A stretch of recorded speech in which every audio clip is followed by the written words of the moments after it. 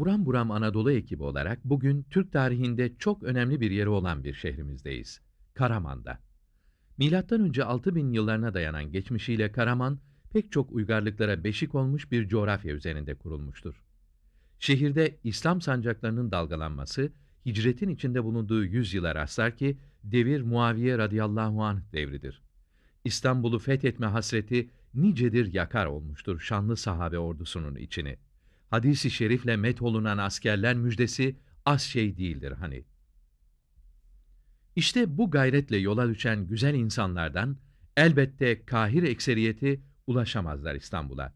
Ancak Anadolu'ya İslam tohumlarını ekerler. O tohumların nasıl tuttuğu ve nasıl kök saldığı malumunuz. Bakın, bu topraklar gider gelir gider gelir. Zaman zaman işgaller yaşar ama asla çıkmaz elimizden. Ve umulur ki çıkmaz da. Zira sahabe nalınlarıyla bereketlenmiştir güzel yurdumuz. Malazgirt zaferinden sonra Anadolu'da belirsizlik sona erer. Taşlar yerine oturur. Selçukluların Konya'yı merkez yaptığını biliyorsunuz. Günümüzde Karaman'da Salur, Beydili, Kızık gibi atları taşıyan köyler vardır ki, bunlar Oğuz boylarının yöreye yerleştiğinin ifadesidir. Alaaddin Keykubat, Karamanoğullarını Ermenek merkez olmak üzere Kilikya havalisine yerleştirir.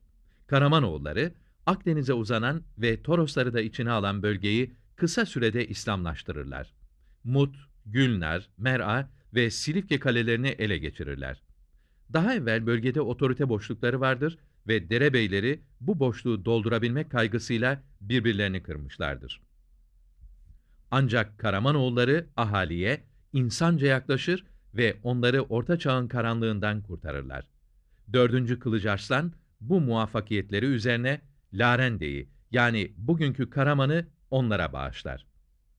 İlhanlı istilasıyla Selçuklular dizginleri elinden kaçırınca Karamanoğulları istiklallerini ilan ederler ve bağımsız beyliklerini kurarlar.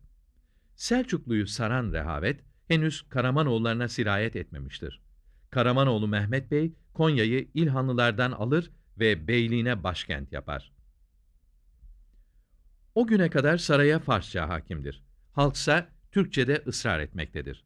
Karamanoğlu Mehmet Bey'in ilk işi, bugünden sonra divanda, dergâhta, bargâhta, mecliste ve meydanda Türkçeden başka dil kullanılmayacak manasını ihtiva eden bir ferman yayınlamak olur.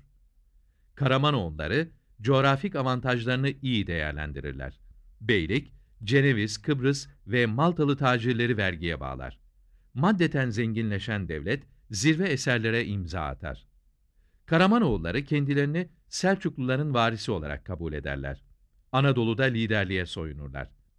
Ancak Sahip Ataoğulları, Hamidoğulları, Germiyanoğulları, Eratnaoğulları, Ramazanoğulları ve Dulkadiroğulları ile sık sık karşı karşıya gelirler. Hem kendileri takatten düşer, hem karşılarındakini yıpratırlar. Ancak Osmanoğullarının hızına ayak uyduramazlar. Osmanlılar özellikle Bizans'a karşı kazandıkları zaferlerle halkın gönlünde taht kurmuştur bile. Ancak Anadolu'daki huzursuzluk zaman zaman fütühatları durma noktasına getirir. Bu devir Osmanlı sultanları birer destan kahramanıdırlar. Ki bunların nasıl adil, çalışkan, dirayetli ve disiplinli oldukları hepimizin malumudur. Anadolu'nun iki zinde gücü, Karamanoğulları ve Osmanoğulları arasında yıllarca süren manasız mücadeleye Fatih son verir. Otlukbeli Savaşı ile Uzun Hasan'ı yenip havalide sükûneti tesis eder. Karamanoğulları bölgede yaklaşık 250 yıl hüküm sürerler. Topraklarını muazzam eserlerle süslerler. Devlet yapısı gibi mimaride de Selçukluların takipçisi olurlar. Karamanoğulları mükemmel insanlar yetiştirir. Pek çok manevi zirve o iklimden feyz alır ki bunların arasında Seyyid Yahya Şirvani'nin oğlu ve alemlerin efendisine türbedarlık yapan Şeyh Ali Semerkandi Hazretlerini, demir gömlek lakabıyla meşhur Eminüddin Bey'i sayabiliriz. Yine Seyyid Şerif Cürcani Hazretlerinin yetiştirdiği Şeyh Alaaddin Rumi, Anadolu insanının asırlardan beri elinden düşürmediği tecvid kitabının sahibidir. Lakabı Karabaş değil, hafızlar yetiştiren manasında Kurra başıdır. Ecdadımız sade bir Türkçe ile kaleme alınan bu kitabı okuyup sindirmekle kalmamış, ezberlemiştir inceden inceye. Yine Karaman illeri, hak aşığı Yunus Emre'nin çarığıyla şereflenmiş beldelerdir ki, Yunus Hazretlerinin tesirini yaman hissedersiniz bu iklimde. Aslında sadece bu yöre değil, tüm Anadolu Yunus sevgisiyle coşmuş, onun mısralarından öğrenmiştir ilahi aşkı. Gezilerimizde Yunus Emre'ye atfedilen onlarca mezarla karşılaştık ki, insanımızın ona olan muhabbetinin müşahhas bir misalidir bu. Karaman toprakları bereketlidir. Mümine Hatun, Şeyh Edebali, Dursun Fakih, Piri Reis ve Zembilli Ali Efendi gibi zirveleri yetiştirmiştir o coğrafya. Karaman ticaret yolları üzerinde kurulduğu için irili ufaklı hanlarla bezenmiştir ki, bunlardan Mut yolu üzerindeki Kozak Hanı, Sertavul geçidindeki Sertavul Hanı, İhsaniye köyündeki Gelende Han ve İpek yolu üzerindeki Atlas Hanı en meşhurlarıdır. Karaman koyunlarının şöhreti malum. Yalnız adı çıkmış gariplerin. Hiç de öyle sonradan çıkan oyunları filan yok. Aksine hem cinslerinden daha mülayim buldum onları. Mübareklerin ağızları var, dilleri sabrediyorlar bozkırın zor şartlarına. Ne toza toprağa aldırdıkları var, ne de hatırı sayılır sıcağı. Tevekkül dersi veriyorlar sanki insanoğluna.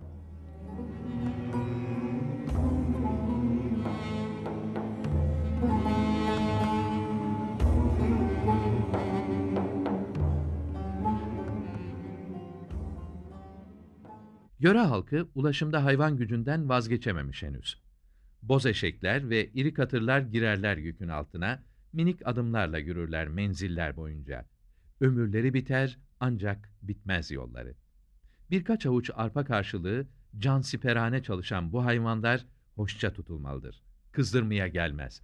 Yoksa, görüyorsunuz işte, maazallah bu çiftelerden birini yiyen iflah olmaz bir daha. Köylümüz iyi bilir hayvanının huyunu. Aksileşti mi kendi haline bırakır onu. Anadolu kadını vefakârdır, cefakârdır. Tam bir anadır o. Yemez yedirir, giymez giydirir.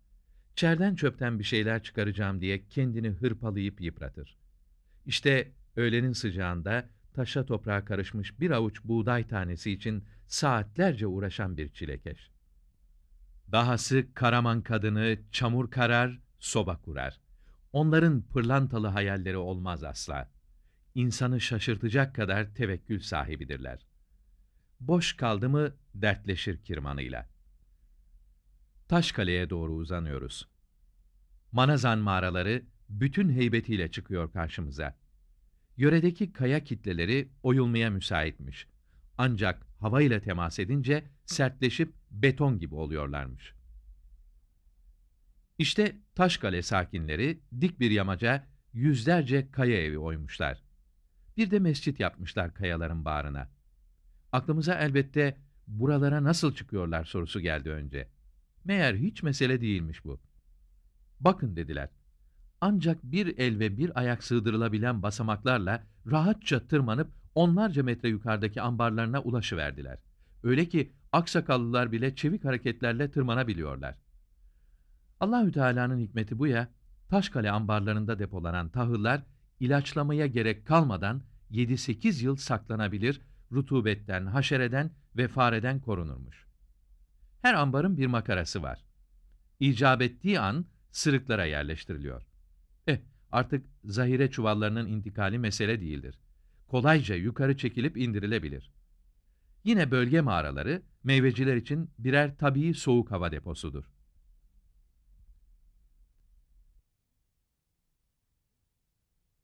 Genç kızlar boş vakitlerini tezgah başında geçirirler. Halı onların dilekçesidir sanki.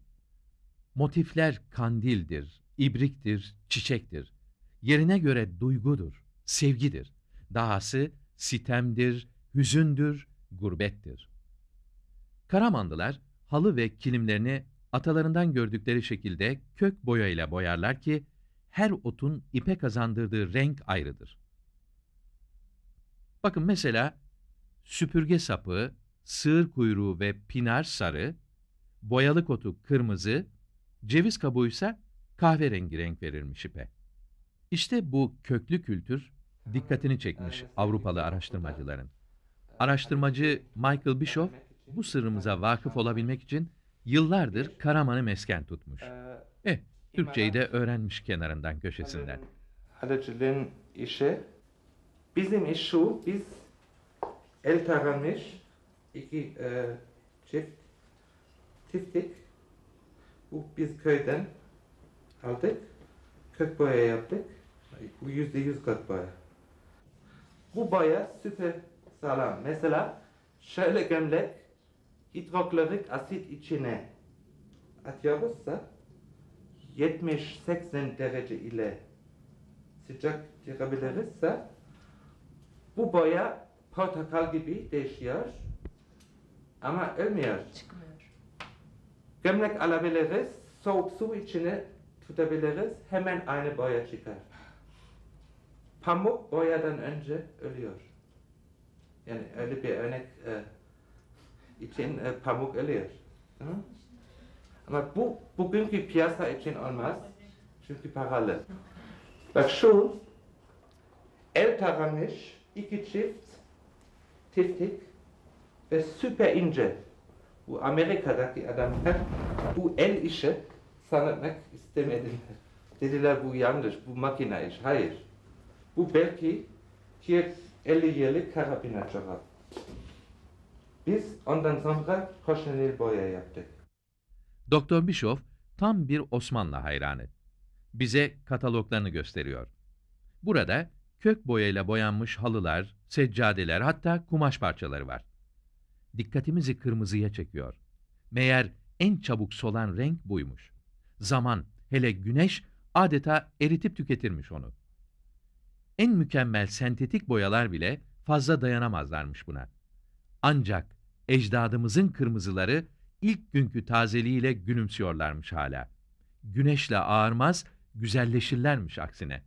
Asırlık parçaların ipleri tükenmiş ama boyaları mıh gibiymiş.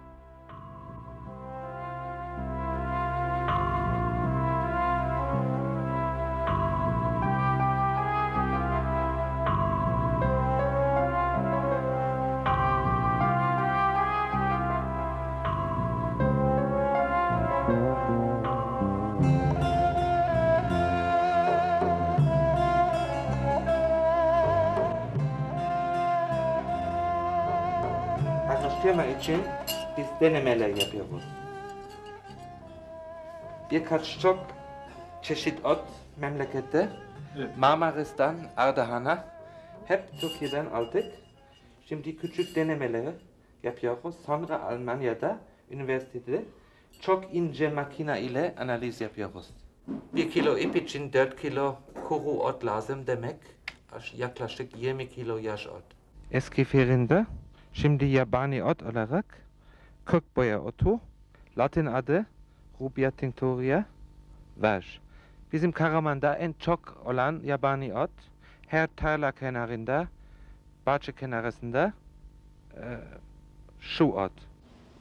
Mesela bak, şöyle lacivert yapmak için bu ottan en az 100 gram ip ya da 100 gram kumaş için 1 kilo 400 gram taze yaprak lazım. Problem şu. Ama boya kalite için bu ot süper. Bischoff bize otları tanıtıyor. Hayran hayran okşuyor onları. Üstüne basıp geçtiğimiz, dikkate bile almadığımız bitkiler bunlar. Karaman'ın otlarıyla dost olan sadece o değil tabii. Bakın bu sevimli mahluklarsa tat ve lezzetlerini geçiriyorlar testten. Netice mi? Sanırım mükemmel. Yüzlerinden okunmuyor mu? Karaman topraklarının 1/3 tarıma müsaittir. Ancak akarsuların ekilebilir topraklardan daha aşağılarda akması yüzünden sulama problemdir. Rejimleri de düzensizdir. Berendi, İbrala, Gödet ve Deliçay gibi baharda coşan sular yazın kururlar. Bu yüzden Karaman köylüsü öncelikle hububat ekimiyle meşgul olur.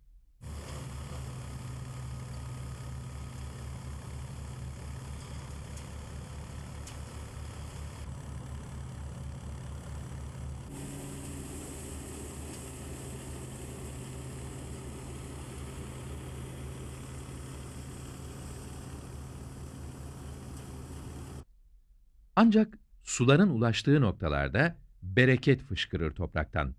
Böylesi arazilerde sebzecilik ve meyvecilik gelir gündeme. Karaman'ın nohut, ayçiçeği, şeker pancarı, mercimek, fasulye, patates, mısır ve korunga üretiminde hatırı sayılır bir ağırlığı vardır. Gel gelelim son yıllarda meyvecilik cezbetmeye başlamıştır yöre halkını.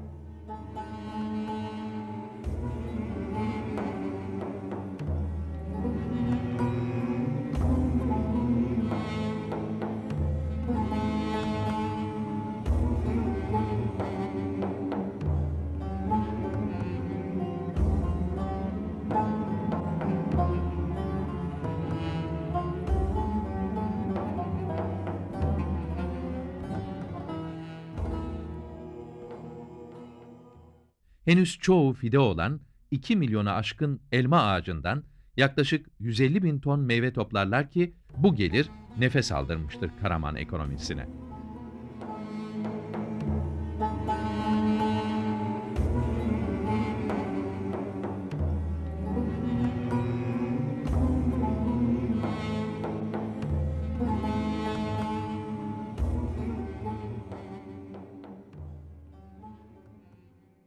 Elmayı 120 bin tonluk istihsaliyle üzüm izler. Karaman köylüleri atadan görme usullerle pekmez yaparlar. Pekmez kaynatma işi hayli meşakkatli olduğundan yardımlaşmanın çarpıcı örnekleri yaşanır sezon boyunca. Önce sırta asılan ufak küfelerle üzümler toplanır bağlardan. Sonra tahta cenderelerde sıkılıp şırası çıkarılır. Bu eskimiş metotlarla ne yazık ki şıranın önemli bir miktarı posayla atılır. Yöre halkı her seçimde politikacılardan bu sahada faaliyet gösterecek modern tesislerin vaatlerini dinlerler. Ancak nedendir bilinmez, tez unutulur sözler. Haznelerde biriken şıralar kazanlara alınır. Kazanların altındaki ocaklarda çatır çatır kütükler yanar. Zaman zaman odun ilave edilip ateş harlandırılır. İçine özel pekmez toprağı atılıp kaynatılmaya başlanır. Bu toprak dibe çöktüğünden pekmeze karışmaz. Ancak topraksız kaynayan şıra acı olur.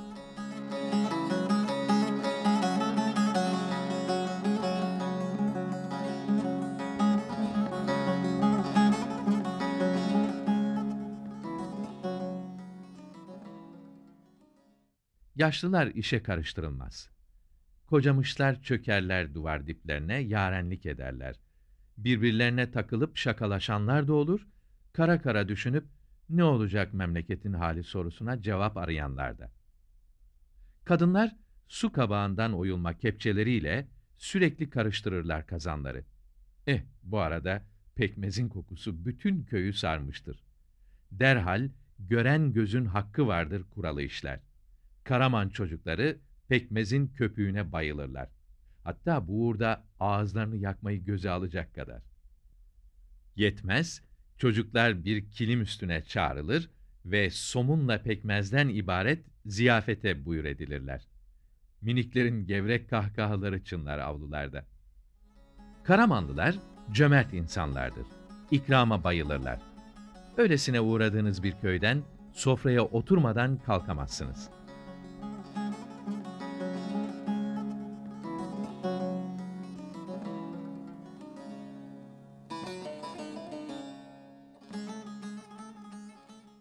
Ahali, başta sarması olmak üzere üzüm yapraklarından çeşitli yemekler yaparlar.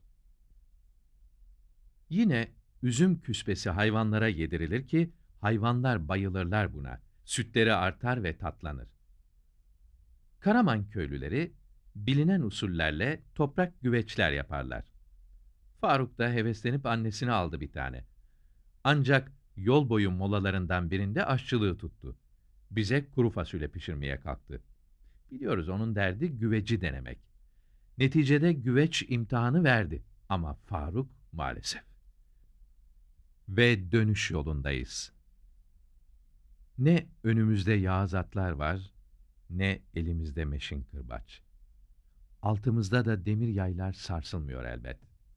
Ancak Anadolu, Faruk Nafiz'in anlattığı gibi hala. Han duvarlarını mırıldanıyor Faruk. Yağız atlar kişnedi, meşin kırbaç şakladı. Bir dakika araba yerinde durakladı.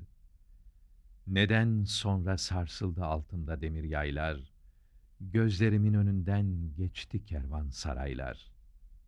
Gidiyorum gurbeti gönlümde duya duya, ulu kışla yolundan Orta Anadolu'ya. İlk sevgiye benzer, ilk acı, ilk ayrılık, yüreğimin yaktığı ateşle hava ılık. Arkada zincirlenen Toros dağları, önde uzun kışın soldurduğu etekler, sonra dönen dönerken inleyen tekerlekler. Gecenin kör vakti giriyoruz İstanbul'a. Boğaz Köprüsü ışıl ışıl. Bu kadar tatil yeter sanırım. Yarın yaman bir mesai bekliyor bizi. Bir başka programda buluşmak dileğiyle.